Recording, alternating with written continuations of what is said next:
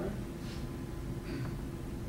So how do we do that? How do we provide some of those services that we do, and how do we get such great numbers? And we're proud of it. It's not something that we've always had.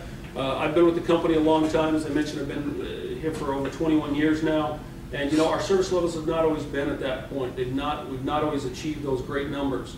It's taken time, and it's taken a lot of focus and effort on our part. The three different things that I really want to talk about. First, I'm going to talk about some industry-leading technology. McKesson, over the last 5 to 10 years, we've not been afraid to go out and improve our quality by making sure that we have the technology that's required to get the numbers or the results that we want. We use SAP within our distribution network. And then the second one that you see up here is called Accumax, right here, Accumax radio frequency devices. And we'll talk about that and how that's going away, actually. Accumax is an RF barcode device that McKesson developed in-house back in 1995. Early on in 1995, 96, 97, we won several awards for that product. Again, we were the first distribution network to go out and actually begin using that in the wholesale industry, and especially within the healthcare industry. And actually, some of our competitors really are not even using that in today's world.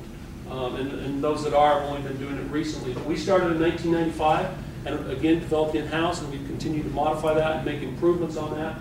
And basically, it's using the guns and so forth down here with all the RF units. And that's helped us achieve some of those results. Accumax is currently being replaced. We've identified over the last year or so that there are other opportunities that we cannot take advantage of, including transportation, buying, and some of those other things that within our own structure of Accumax, we're not meeting the efficiencies that are available out there to us. So in this situation, we are now replacing all of that with Manhattan provided products. That's where we're going into your WM system, what we refer to as Simon. We had a naming contest, and it was referred to, and the winner actually got a little prize and some things, but we refer to the Manhattan WM system as Simon. So if we slip and say Simon, please note that that's basically Manhattan's WM system. So we are replacing that with the WM system and then taking it to the next level. You heard that we've already implemented your TMS system. You know, we've had the buying side in there for a while. We refer to it as SCORE, but Sam, help me out. It's something else within.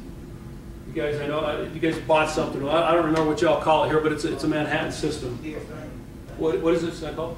EFI. So we've been using that for a number of years, but again, some of the things that we use. But right now we're in the process of replacing Accumax, and that'll be a rollout over the next 18 months, beginning in April with our Denver distribution center being the guinea pig and going first. So Accumax is being replaced, but again, it's been a terrific tool for us. I mentioned electronic ordering. A-frames, material handling equipment, we'll show you a lot of pictures here in just a few minutes about what we've done to try and improve a lot of the quality and safety of our products and how that's helped us.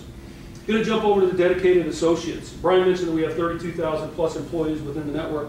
There are 5,500 plus employees in the operations side. What a great group of team. It's a great group of individuals, a great team, and there is a lot of tenure within those 5,500. Coming out of the Salt Lake City Distribution Center, our average tenure in the warehouse is 9+ years. So people have been around for quite a while. They've learned the systems, they understand it, and again, they focus on that quality of product. The same within McKesson is it's not a delivery, it's a patient. It's on a lot of our internal signs, if you will, within the distribution center. Again, it's not a delivery, it's a patient. That's the important thing for us, and again, it's a focus. There's a reward for them based on their productivity and quality using the Manhattan LM system, which we've been using for a number of years. There's financial reward for each of the associates if they meet certain productivity goals and quality goals, and they have to tie together. You can have some of the highest productivity, but if your quality is not there, you're not going to make that additional fund or get paid for that. So that also helps. The one in the middle there that I skipped over, our operational excellence, I really want to talk a little bit about that. One of the things that we've been doing now for about 10 or 12 years with Six Sigma, I'm not sure if all of you are familiar with the Six Sigma methodology. but Six Sigma is basically going out and identifying defects and improving upon the processes to improve your quality. That's really what it is. And McKesson has been a Six Sigma supporter for, like I said, 10 to 12 years. I know Brian started actually with McKesson in Six Sigma and has a strong background. Greg spent some time in Six Sigma as well. Every distribution center has a Six Sigma black belt assigned to them. Not all DCs have a black belt in-house. Most do.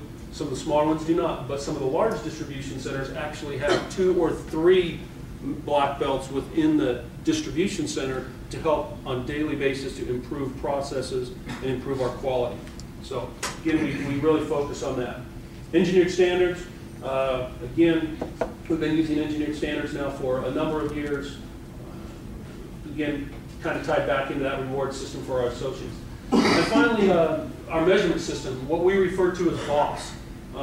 It's our business operating system, and BOSS is our scorecard. And I want to talk just for a few minutes about BOSS.